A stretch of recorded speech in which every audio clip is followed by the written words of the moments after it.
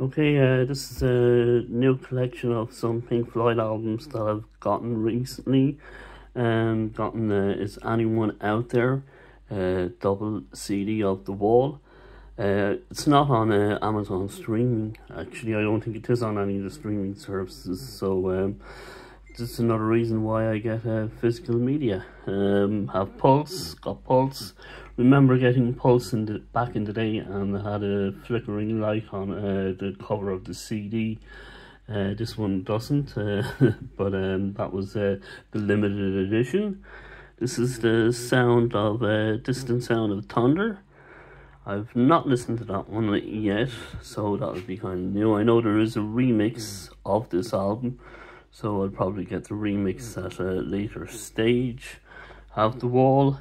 Seen The Wall ages ago. I kind of wouldn't really want to watch it again. It's a little bit slow. What they really should have done was just let it be a Gerald Scarfe animation film. Then you'd probably watch it again and again. Maybe they could still do that. Redo it all with Gerald Scarfe animation. Have Endless River. I actually didn't know about Endless River, so I got it. I listened to bits of it. It's very ambient, very kind of Tangerine Dream-esque, and I think I will like this album. But I'll give it a proper listen at some stage in the near future, as I'll give all of these a listen. And I also got a Pink Floyd solo album, Roger Waters' Amused to Death. So I will give that another listen to as well. And yeah, this is my Pink Floyd CD update. I don't have actually any of these on vinyl. So and I've not really listened to any of these on vinyl.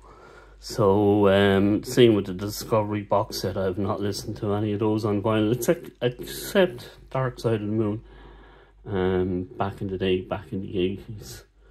And maybe I'll go about rectifying getting the collection on vinyl, and whether that'll be original pressings or if they are new 180 grams pressings.